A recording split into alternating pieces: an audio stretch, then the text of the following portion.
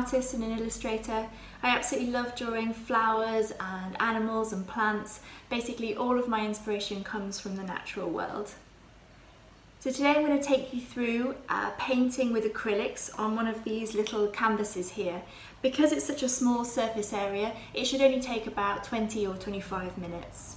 When you're starting to paint with acrylics, it's really important to have either a canvas or a really kind of thick textured paper to work on, just so the paint sits on it nice and it doesn't soak through into the material. It's also a really good idea to have a whole variety of different brushes. So when painting with acrylics, I actually like to have sort of squarer brushes, a bit broader than thin ones. When you're painting with your acrylics, there are a couple of properties that are quite good to consider. So they're very easy to blend, acrylics, and you get really good vibrant pigments with them. You don't need to use water, so it's not like watercolours at all. And also they're very fast drying. Always good to have some water on hand just to clean your brushes, and one of these mixing palettes. Important that it's white as well, so you get to understand exactly how your colours are going to look on the canvas. And today I'm going to be painting an orange, a satsuma really.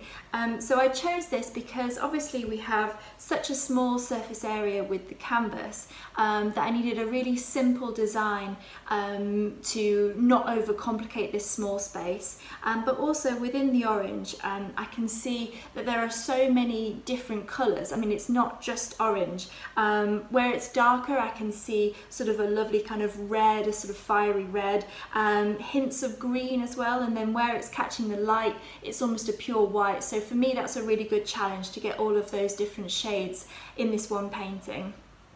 So we've got all our things, let's get ready to go. So we're going to begin with a pencil actually, and what I'm going to do is just mark out the area of the little orange on this canvas, just so I know where everything is.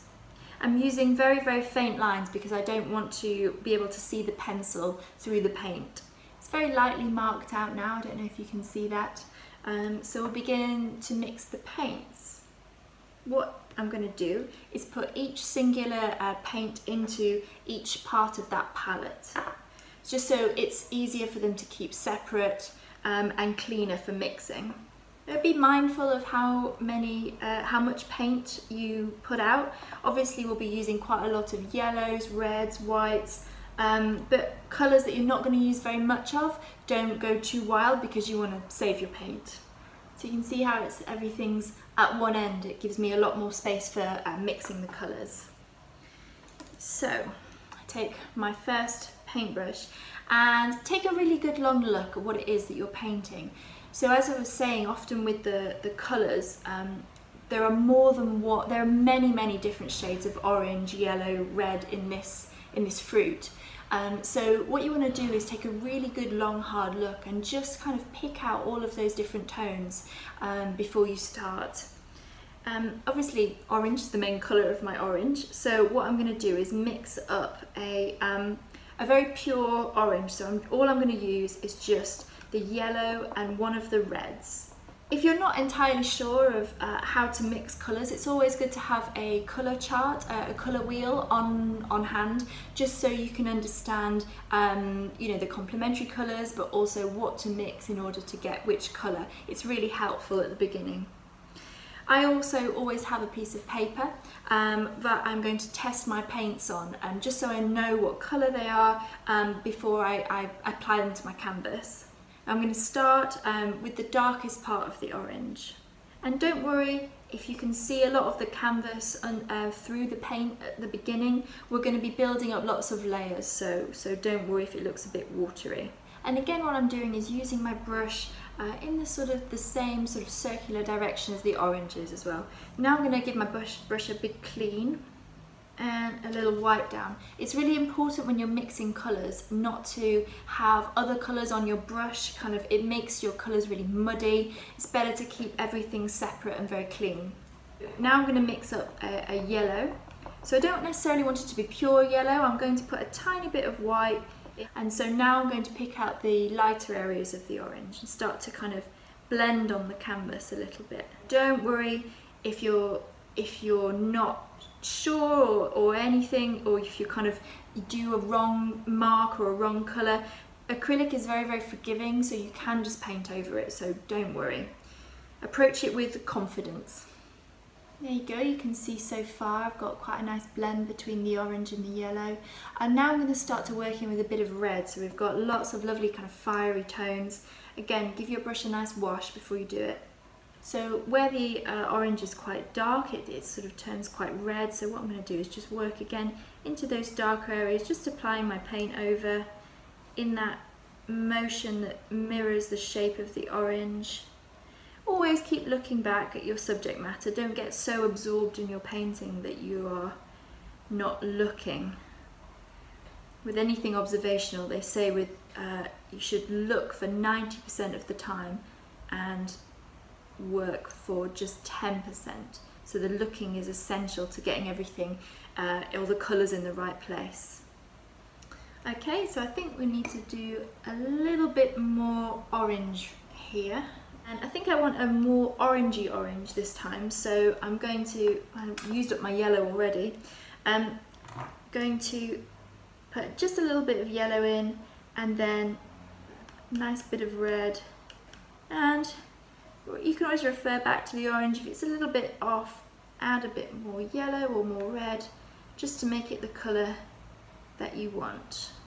So, and as the paint is drying now, I can see my brush strokes kind of going over and blending with those colours underneath, and it's quite satisfying. So it's just a little bit tricky where that little green bit is on the orange, so you can switch to a thinner brush, or what I've got here is a very kind of pointy end where you can see the brush is quite thin, so I'm using that. It's such a small canvas that you need small brushes really. So now the basics, the sort of basic shape, the basic shades of this orange is kind of done.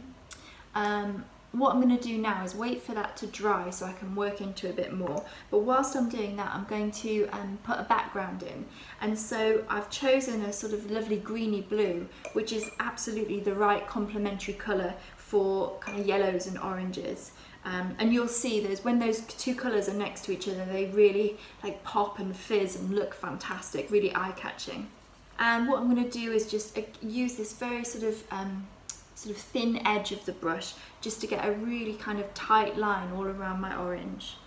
What I'm going to do is make sure that my canvas is painted all the way down the sides. Some people don't do this, but I'm quite a fan of a canvas painted all the way around, so you can just see how nice those colours look together. So now, hopefully, in that short space of time, the oranges and yellows on my orange should be a little drier now. So what I'm going to do is I'm going to work into it with a few more kind of unusual colours. So I'm going to use a pure white to pick out the highlights, but also I'm going to add a little bit of the green that I can see in the orange as well, just I think where it's ripening up. I'm also going to take a very small brush and just put in the little green top of the orange where it was connected to the plant. See that little bit there? It's starting to look like an orange now. Where that little green bit is, the orange kind of goes in a little bit, so what I want to do is build up a little bit of shadow around it. So I'm going to go back to my orange, maybe make it even a little darker perhaps, a little redder. And then I'm going to work into the colours of the orange slightly as well, just before I add that green. I just want to make sure I can't see any of the canvas underneath. And something that's quite nice is actually when your brush is a little bit dry and you can sort of drag it across the dried paint and you get to see both of the colours at the same time. So I often use my brush dry at the very end just to kind of get a lovely textural marks on there. And then what I'm going to do is start with a pure white and just start to, again, a little bit drier, not very much paint on the brush, and just to pick out those highlights.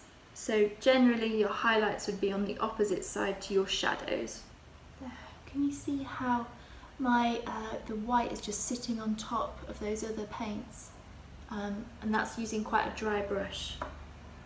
I think when you do add the highlights, it really does just make the painting sing. It really adds a sense of, you know, three-dimensionality to the painting. I'm just going to add that little bit of green. I feel like that little bit of green needs just a tiny bit more definition, so what I'm going to do is just put a tiny bit of dark brown in that. Just the tiniest bit. So the last thing I'm going to do is work into that background a little more. So where you've got highlights, you'll also have shadows, and we want to just work into the background just to show that this orange has weight and gravity, and that's where the shadow comes in. So I'm just going to add a slightly bluer version of that green in the background just to get where that... I think that's about done. Can you see how I added the blue in that bottom corner there, just to show the depth and the weight of the orange? These little canvases, I think they also come with these little easels that you can pop them on. A real miniature painting. Well, I think they're really fun, and they're also lovely to give as gifts just in that small size. They don't take long, and are just something lovely to do. A bit of creativity for yourself, a bit of time for your headspace, and a nice exploration into the world of colour. So thank you so much for watching. I'll go and wash my hands now. Take care. Bye bye.